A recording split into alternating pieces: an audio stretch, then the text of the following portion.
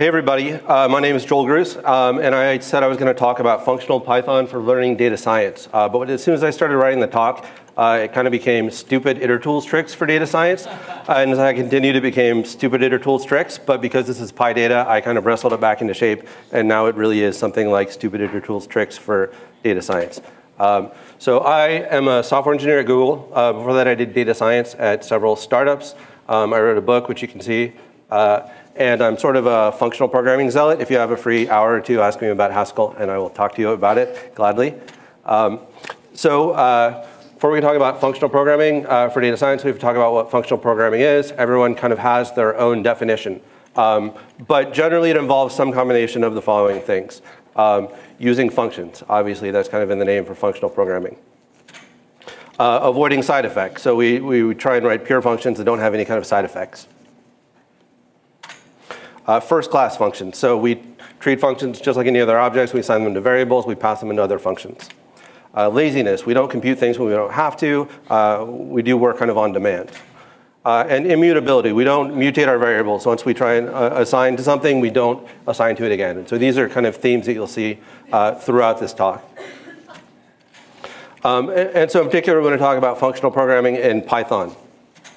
And in Python 3, a lot of what I'm doing here is really Python 3 specific and won't work in Python 2. So I'm kind of a recent convert to the Python 3 bandwagon. So that's my other thing I can pitch to you about.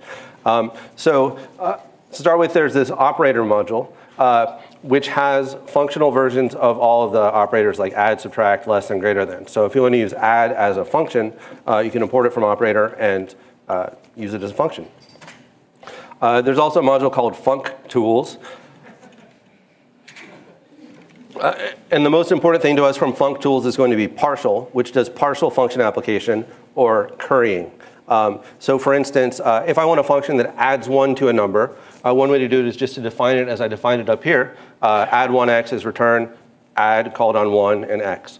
But using partial, I can just say add 1 is the partial function with add, where I curry the first argument 1. And so if you want to pass add 1 into another function, for instance, this can be a really handy way to do it without having to define another function. And we'll be doing that a little bit. There's also reduce, which is basically a way of folding a list of numbers into a single number. It got stuck in itertools because Guido does not like it, because every time he sees it, he has to grab pen and paper to diagram what's happening and figure out what it's supposed to do. This criticism is also going to apply to almost everything we're going to do today, so don't tell him about this either. Within Python, if we want to get functional, we end up talking about iterators. What is an iterator? It's something you can call next on and get values one at a time. So in Python 3, if I have a list, I can call iter on it and get this iterator. And then I call next, I get the first value 1. I call next, I get the next value 2. I get next, I get the next value 3. And I call next when there's no more values, and I get this stop iteration exception. And it's Python, so exceptions are fine. We don't sweat them. That's what we expect to see when an iterator is done. You get stop iteration. So typically, we don't call iter itself. Instead, what we do, let's take a step back. The nice thing about using next is that we can generate these values on demand. And so when we talk about doing things in a lazy manner and not doing computations until we actually need them, this is what allows us to do that, and we'll be able to create lazy infinite sequences, which we'll be using a lot of in kind of crazy ways. So usually, what you do to get iterators is you can use these generators, which are functions that have this yield statement in them. So what does this do? If you call lazy integers, and then you call next on it, it will go until it sees the yield. It'll return that value, and then it'll pause and remember where it is. Then when you call next again, it'll go back to where you left off and keep going until it sees another yield, and so on. So for instance, if I call next on this lazy integers, it sees while true, goes into an infinite loop, yield 0, stops. Then I call next again, it goes back, adds 1 to n, and repeats the while loop, yields 1, and so on. So that this function, lazy integers, really returns every integer from 1 up to, there is no up to because there's no biggest integer. So you can take the first 10, you can take the next 10, and you can just keep on taking it forever and ever. You can also do generators by doing what look like list comprehensions, but with parentheses. So you can define the squares by saying x squared for x in lazy integers, or doubles 2 times x for x in lazy integers. When you define that, it's not computing anything. It's just defining this generator object, but until you either call next on it or pass it into a for statement, it's not doing any computations. Then when you call next, it'll do the first one, next it'll do the second one. In particular, if you use square brackets, it will try and compute all the lazy integers, and you'll be in a bad spot. So you don't want to do that. One way to think about these is in terms of pipelines. So if you're using Unix and you want to see how many times in my project Euler Haskell file I've used the word prime, you can cat it and then pipe it into a grep and then pipe it into a word count. You could do something similar in Python, open the file, lazily get all the lines, lazily filter all the lines that have prime in them, and then not lazily count them. And in this particular sort of situation, you have to be careful. If you let that f go out of scope before you actually force the evaluation, then you'll get an error. And we won't do any more of this. Instead, we're going to talk about my new best friend, which is itertools. Itertools is a module in Python that has all sorts of functions that are useful for dealing with iterables. And until you use it, you'll look at them and say, I don't know why I would ever want to use that. And then after this talk, you'll say, I don't know why I would ever want to use anything else. The simplest one is probably count. Count takes a start and a step, and it just generates all the numbers. So if you just do count with no arguments, that's basically our lazy integers. It generates 0, 1, 2, 3, so on. There's also this islice, which will take a slice out of a sequence. So you could say, I want all the elements from 3 until the end. I want all the elements from 7 to 9. I want the first 8 elements. And so islice will lazily do this. You say, I want the first 20 elements, but it won't evaluate those elements until you force it to evaluate them. There's also this function called t, which is not usually useful, but when it is, it's very useful. It takes one of these iterators, and it splits it into multiple copies that remember their values, so that if you want to iterate over them multiple times, you don't have to do the computation every time. It remembers the computations for you. And so that can be more efficient. There's also repeat. Repeat is really simple. It repeats a fixed element a certain number of times or forever. So if you call repeat 0, that's just 0, 0, 0, 0, 0 forever. There's cycle. Cycle takes something that looks like a list, and it just cycles over the elements. So if you pass in 1, 2, 3, it'll give you 1, 2, 3, 1, 2, 3, 1, 2, 3, 1, 2, 3. And that can be useful in a few situations. There's chain, which if you have multiple iterables and you want to run through one, and then another, and then another, it will just go through the first elements one at a time, then the elements of the second one at a time. And then probably the most difficult one that we'll be using is accumulate. Accumulate takes a sequence, and it generates all the running totals. So the first element, if you pass in add as the function, the first element of the accumulated sequence will be the first element of the original sequence. The next element will be the first element plus the second element, and the first element plus the second element plus the third element. But you can also pass in other functions. And in general, you'll be doing the sequence where every element is the function applied to the previous accumulated element plus the next element of the original list. And so we'll be doing that to do various forms of magic. And so here's where we start going down the rabbit hole. So to start with, itertools does not have all the itertools that we need. So we need a few of our own. For instance, we will want to realize the first several values of a sequence. So there we can use islice to get a new sequence that only has that most first n elements, and then we use a list comprehension to actually force their evaluation to get them back in a list. So if you call take 10 for some iterable, it will give you the first 10 elements and compute them. Similarly, we want a drop function, which will say, I don't want the first n elements, I want all the rest. Again, we just use islice and say, give me the elements starting from n and ending at none. We'll want to be able to look at the first value of a sequence. In Haskell, that's called head. Here, it's just the same thing as our next function, so we can just do it that way. And tail, we'll just want to drop off the first element and return the rest of the sequence. Here, we can do partial function application. That's just I want to drop the first element. So here's an example of using partial. We're also missing a function that's called iterates.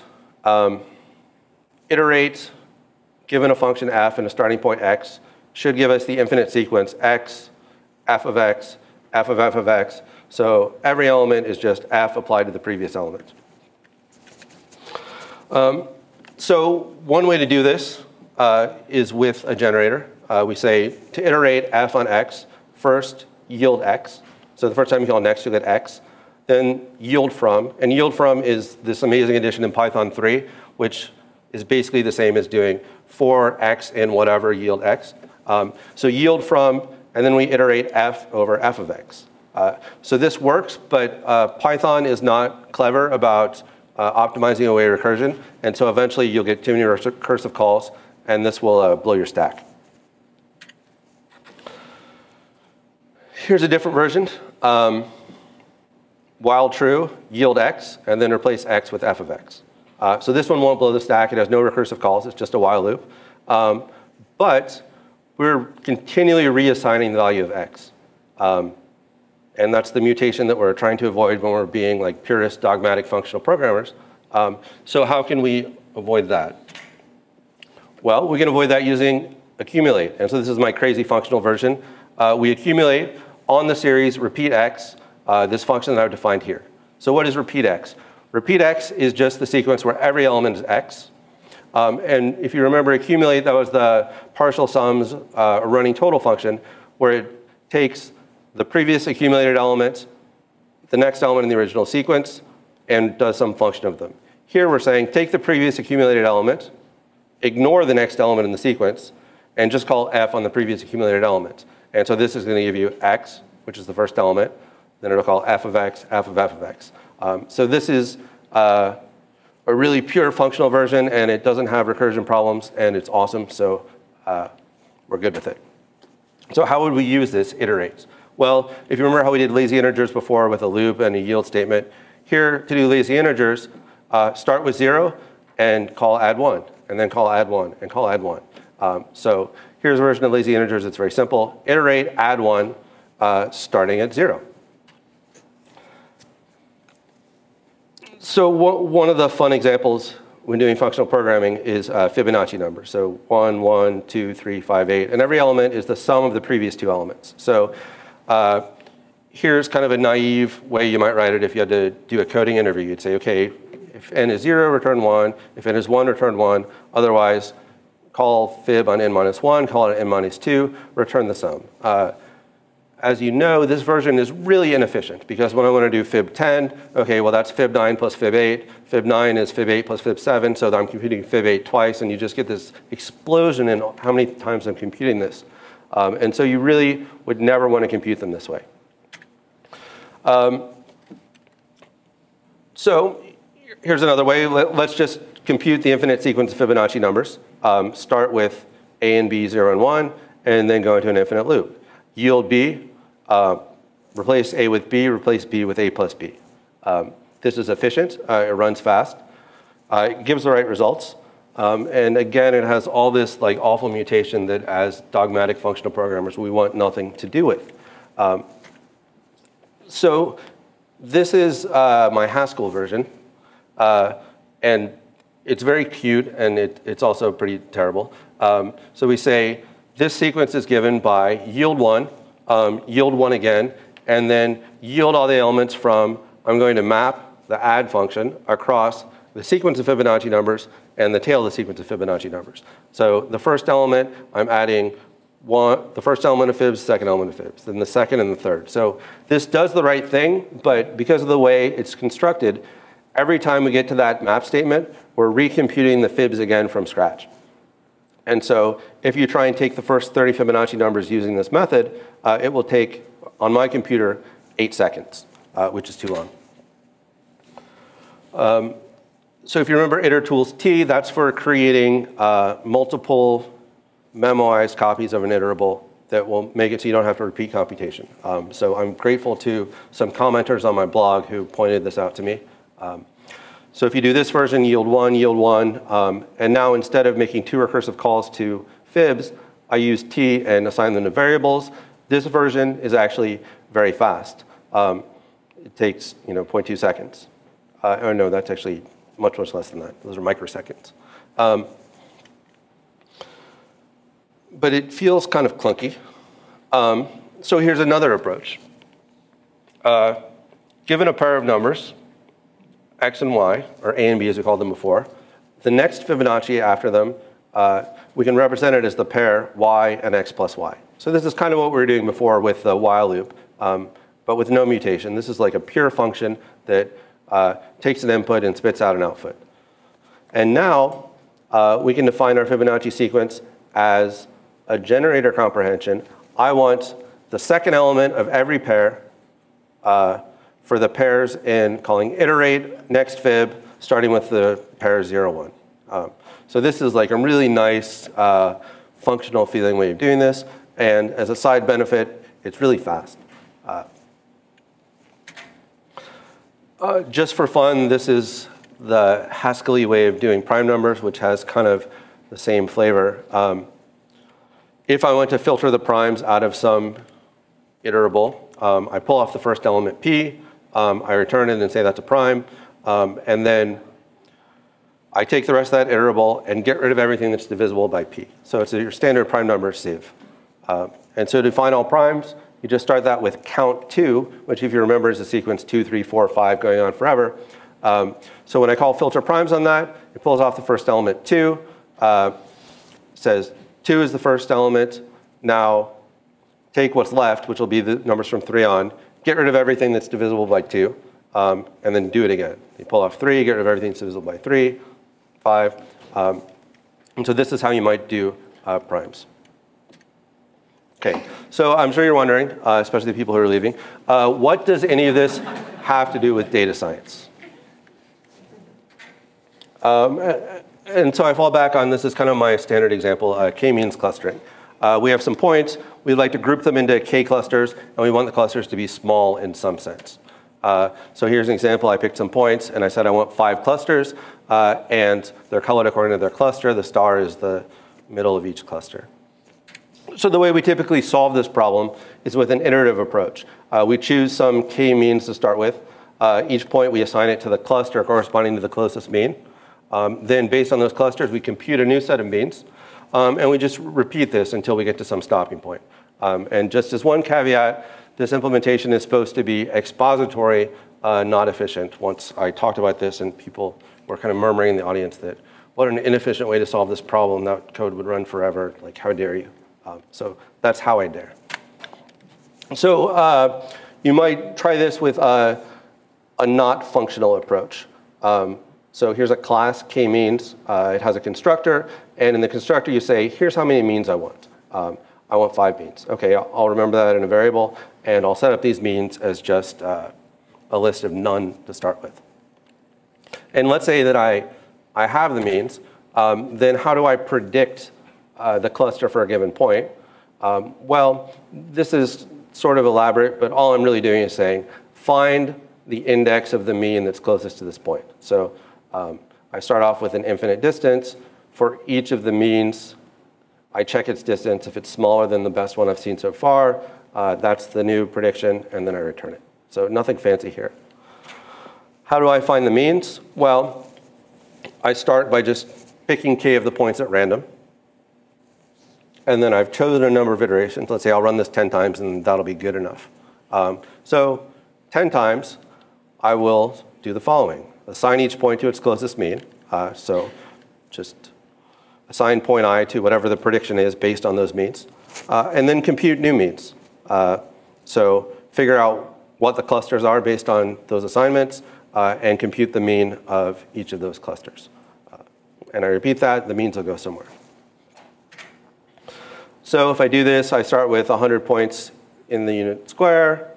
K means 5. I fit the model on those points, and I do the predictions. I can plot those and get the same graph I showed you before. So what would it look like to do this in a more functional way? Well, to start with, we'd use a function instead of a class. So we have a function k-means, which takes the points and the k and the number of iterations. And we want this function to return us what are the means of the clusters that we get for these points. So we start by picking k of the points at random, same as before. And now, for each iteration, we say the means equal the result of some function we haven't written yet called new means. New means takes the points and the means and returns the next set of means. So this is a functional feeling way of doing it. But again, we have this variable means that we keep reassigning to and keep reassigning to and keep reassigning to. As dogmatic functional programming zealots, we don't want to mutate like that. So instead of thinking about k-means, we can instead think about k-meanses, which was the best name I could think of. But basically, as we go through this process, we generate a set of means, and then each iteration we generate another set of means, and then the next iteration we generate another set of means. And so I think of all these sets of means as meanses. And so instead of writing a function to generate means, we can write a function to generate meanses. Okay? So this is kind of a more crazy functional approach. Given a set of points and given k, we're going to return an infinite sequence of meanses. Okay, so the initial means, again, we just start with pick k of the points at random. And now, we're just going to iterate partial new means points on initial means. What the heck does that mean? Okay, so partial new means points, where partial is partial function application. Our points are never changing, like we pass them into this function. So it's fine to curry them to make a new function. And once you curry those points in, partial new means points is a function that maps a previous set of means to a next set of means. And if you remember, iterate takes a starting point x, calls f of x, calls f of x. So if you call iterate on that function that maps old means to new means, and you give it the initial means as a starting point, you're generating the lazy infinite sequence that's the initial means you gave it, the next set of means, the next set of means, the next set of means, the next set of means, and the next set of means, and so on forever. So if you want to run it for 10 iterations, you say the meanses are take 10 from the k-meanses function. If you want to run it till it converges, well, then you just say the meanses are until convergence of that infinite sequence. And so why is this interesting? Well, one reason it's interesting is that once we generate these meanses, we can look at them and see how is this convergence happening and what's going on at every step of the process. Not just what are the 5 means that got spit out at the end, but how did those 5 means happen? So how would you run an iterable until convergence? One way to do it is just to remember the previous value. So previous is none, go into an infinite loop, pull the next value off the iterable, and if it equals the previous value, we want to stop, so you raise that stop iteration exception. Otherwise, you yield the value, and then you set previous back to the value. But again, as dogmatic functional programming zealots, we don't want to be reassigning value and reassigning previous all the time. So another way to do this is to use accumulates. We'll say to do an iterable until convergence, we accumulate iterable with no repeat as the sum function, where no repeat is simply given the previous value and the current value. If they're equal, you raise the stop iteration exception, and if they're not, you return the value. So start with the first value, take the second value with the first accumulated value, which was the first value. If they're the same, you stop. If they're different, you make the second value your next accumulated value, and then you keep going. You could also do something similar if you had floating point numbers and you want to run this until they get really close. Okay, well then we can do an until nearly convergence. Just give it a tolerance and accumulate by doing, instead of a until they're the same function, you do a within tolerance function. Meanwhile, we sort of punted. We still need a new means function, but that's not hard. We do our assignments by just saying for each point, find the closest index of the old means. We do the clusters by saying for each index, find the points that are closest to that index, and then we just compute the mean of each of those. To find the closest index, we did this before. Minimum distance is infinity. Iterate over the means, and for each one, check the distance. If it's smaller, make that our assignment, and then return our assignment. But again, we're mutating. So how can we do this in a more functional way? Okay, so here we find the closest index by just saying, let's create the list of distances using list comprehension and return min of enumerate distances. Enumerate adds the index. So enumerate distances turns them into a pair, 0 first distance, 1 second distance, 2 third distance. And passing it this key function that says we want to find the minimum based on the second value. But it will still return the pair. And then we want the first value of that pair, which will be the index. So that's a more functional way of writing closest index. Squared distance is very simple. It's just summing up the squared differences of the elements. And cluster mean is also pretty simple. We basically do the index-wise sums and divide by the number of points. So as an aside, I just learned this trick a few days ago, but Matplotlib will make animations for you. All you need to do is import animation and define a function animation frame, which takes a frame number and does something Matplotlib that corresponds to that frame. So get the data based on the frame number, plot the data, and if you have image magic installed, you can write them out as animated GIFs. So for instance here, I pick 500 random points in the unit square. I compute the list of meanses that runs until convergence, and I pick 5 colors. And K here is 5. And so what does my animation frame look like? Well, for frame 1, I want the first or the 1th element of the meanses series. Compute the assignments and the clusters, plot the clusters, plot the points, and color the points. So if I do this, you can actually see here is the sequence of means as it goes and converges. And the points get recolored. So you can kind of see what's happening. That it starts off somewhere random, but eventually it gets to a point where 1 cluster is right in the middle and 4 clusters are right in the corners, which is probably what you'd expect. So here's a different random data set where the x coordinates are 0, 1, 2, 4, 5, and the y coordinates are a normal variable. I couldn't really tell you why I chose this, but I did. And again, you can see that the means kind of move around kind of as you'd expect, but it's kind of neat and fun to watch.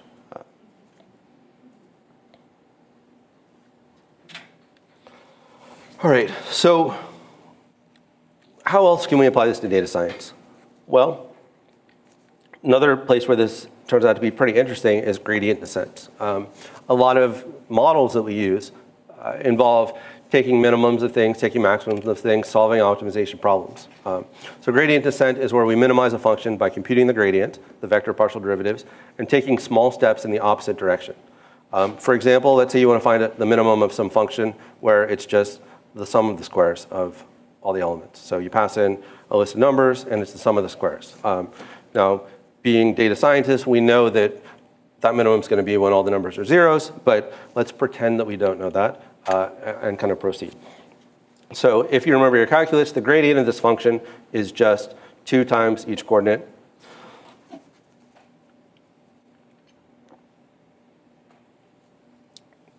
So now we need to say, well, how do we take a gradient step? Well, to take a gradient step, we need to know a few things. One is the gradient function. The second is a parameter alpha, which says how big do we want the step to be. And the third is the point x, which you say, which is the point we're starting from. So starting at the point 1, 1, and given that gradient function I defined on the previous page, and given a step size of, say, 0.01, where do I end up after taking that gradient step? So I just say, I'll zip together the point and the gradient, because I want to move each coordinate corresponding to that point. And to each point xij, I add that factor alpha times the jth component of the gradient. Gradient step is a nice pure function. And suggestively, if you take it, for a given problem, you might want to keep df, the gradient function, fixed and alpha fixed. And if you curry those, then you have a function that maps from a point to a next point, which should seem kind of familiar. Because you can just use iterate. And there you've written gradient descent. So what is this gradient descent doing? It's saying, let's iterate that function which takes a point and maps it to the next point on the starting point. So you get the starting point, you get the next gradient step, the next gradient step, the next gradient step, the next gradient step. So this is 6 lines of code, and it would probably be 4 lines of code if I use a smaller font, which I did not do because I care about your people's eyesight. But this is basically a working implementation of gradient descent right here. So if I give it that function, which is the sum of the squares, start at a random point and say, run it for 100 steps and show me every 20th value. Well, the first value is just somewhere random, 0.35, 0.89. But you can see that it very quickly moves to points that are very close to 0. So I can use the same animation trick and say, you know what, I want to run gradient descent on just 2 variables, x squared plus y squared, starting at 50 random points. So I function define a random point. I grab this giant Matplotlib list of colors, and I say, I'm going to get a length 25 path for each of 50 different points. So for each of 50 different points, I run gradient descent 25 steps, and I store that as a path. And then I just say, I want to animate this. So in the nth frame, I'll draw the nth step for every one of these points. And so you can see that no matter where they start, they always go right towards 0, as you would hope. So nothing too exciting. We could have solved that ourselves. So here's a slightly more complex function. It's exponential negative x cubed over 3 plus x minus y squared. Has a minimum at x equals 1, y equals 0, and a saddle point at x equals negative 1, y equals 0. And so if I do the same to this one, you get a little more interesting picture. You can see all the points running off along the gradient lines. But I'm not really here to talk about calculus. I'm here to talk about data. So before I do that, let's take one side step, which is a stochastic gradient descent. So in that previous example, we were just trying to minimize a function of a single point. But when we're working with data, a lot of times we're saying, let's find the parameters that minimize some error function across our data. And a lot of times those error functions are additive, so that the error is the error on the first point plus the error on the second point, the error on the third point. And so one approach is to use gradient descent on the sum of the error functions to find the optimal parameters. But a lot of times that's slow. And so what you do is you just take a gradient step on one point at a time, and you do that for each point. And so here, our data is fixed. And so if we query them, we're trying to find an optimal value of some parameter beta. So this is a function for taking a stochastic gradient descent step. It's not that different from the previous function. The only real difference is that instead of just having an x, it has a previous beta and then also the point that we want to take a step from. So we take the point, which is an x and y pair that we want to take the step from. We get an x and a y out of it. And we take the same gradient step based on the gradient. And then to implement stochastic gradient descent, it's just these 2 simple lines of code, which are not that simple. So what is this code doing? So if you remember chain takes one iterable, returns all the values from it, and then takes a second iterable and returns all the values from it afterwards. So this chain I have right here starts with a list containing just beta 0. So its first element will be beta 0. And then after that, it calls cycle on zip xy. Zip pairs together corresponding elements. So the first element of zip xy is the first x paired with the first y. The second element is the second element of x paired with the second element of y. And cycle will just repeat those over and over and over again. So that xy is a sequence starting with beta 0, then x0, y0, x1, y1, x2, y2, until you run out of points, and then starts over again, x0, y0, x1, y1, x2, y2. Okay, so why would you want to do that? Well, if you query the stochastic gradient descent step function that way, it becomes a function of previous beta and xyi. So that's basically our partial sum again, where we say the previous value is a beta, the next value we're picking off is an x and y pair. I take those and combine them to find a new vector of parameters. And so this will give us an infinite sequence of betas that get better and better for minimizing our error. So in particular, we're going to apply this to linear regression. I'm sure you're familiar with the linear regression model. Y equals x beta plus some error term. So here, x is just a constant value and then also a random number, 100 points. Y, we're going to set it up so that it really is a linear relationship. So fixed constant of -5 plus 10 times the second coordinate, and then plus some random noise. And so to predict with this model, you just say that's the first coordinate of x, which is 1, times the first coordinate of beta, plus the second coordinate of x times the second coordinate of beta. So very straightforward, what they teach you in Stats 101. And so we typically do this using a least squares estimate. So trying to minimize the squared errors. So the error is just the difference between the prediction and the actual value. The squared error is the square of that. And the squared error gradient is just a tiny bit of calculus, which I'm not going to go through, but you can do for fun. Just calculus is fun. So how would I apply this stochastic gradient descent to linear regression? Well, here's my data set. I start with a totally random beta 0. So just a random value of the first coordinate, random value for the second coordinate. And then for the results, I just pick a number of steps and generate the infinite sequence of betas generated by running stochastic gradient descent using that squared error gradient function on x, y, beta 0, and a small step size. Take the results and animate them just by plotting the regression line. So the regression line goes through those 2 points. And so you can watch, here are the regression lines that get generated by the stochastic gradient descent process, which is kind of hypnotizing and fun to watch, although not more fun than Netflix. And so what is the moral of this story? Itertools is awesome, laziness is awesome, infinite sequences are awesome, and Matplotlib animation is awesome. So that's it. Thanks for coming. Check out my Twitter. Check out my book. Here's a code if you want to buy it from O'Reilly and get 50% off. The code for all this is up on my GitHub right here. And if you do anything cool with it, I would love to hear about it. And if you have any questions, I think I have a couple minutes.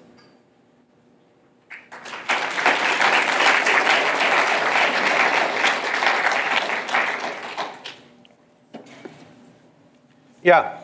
So for those of us that functional programming is not intuitive, is there any way to make that easier other than just banging your head against it? Tell me more about which part of it is not intuitive.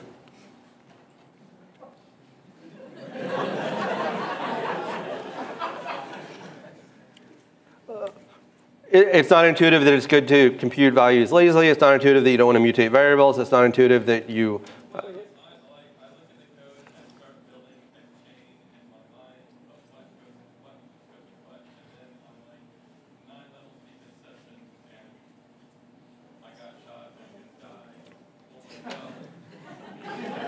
died. That was a very popular movie, right?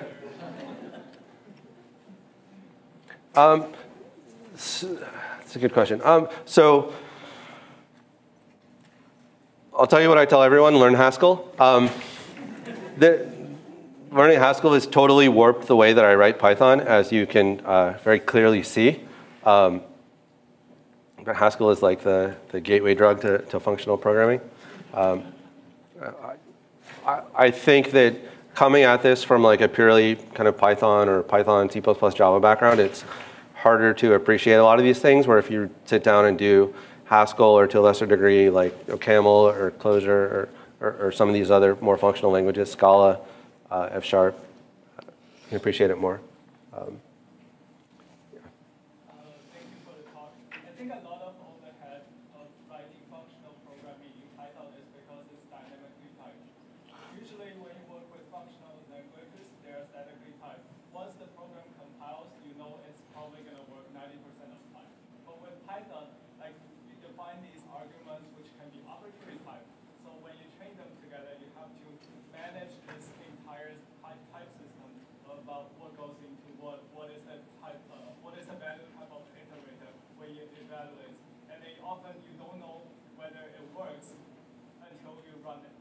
So I sort of agree with you in the sense that probably my biggest gripe against Python is it's not typed.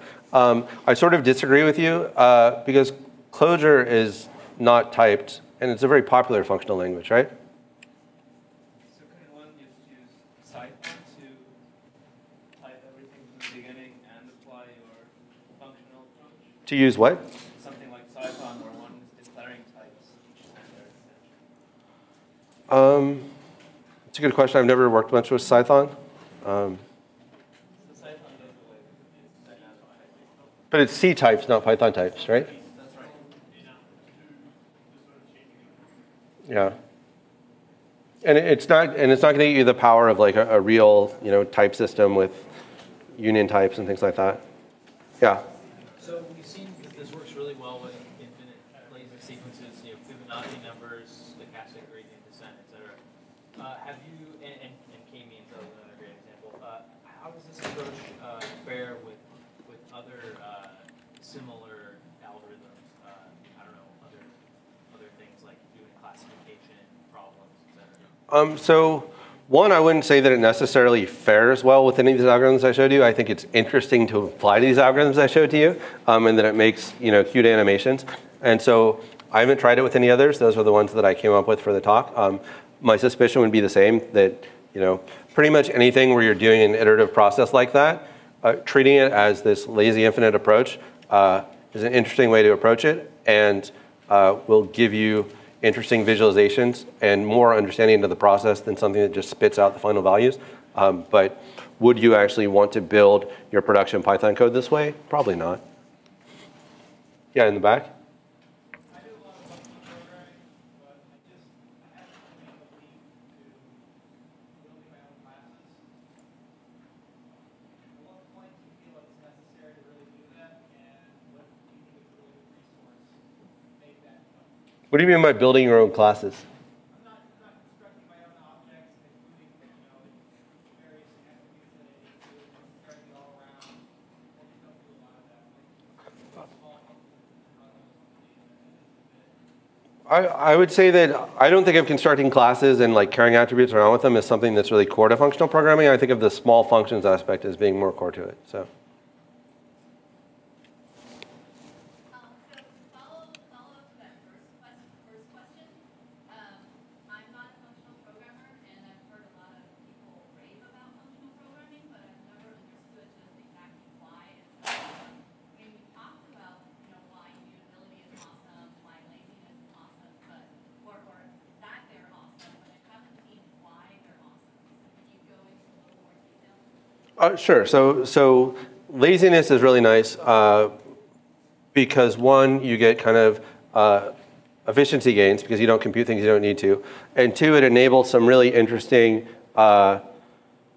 things for free. For instance, in Haskell, if you ever do dynamic programming, you don't have to do any work for it.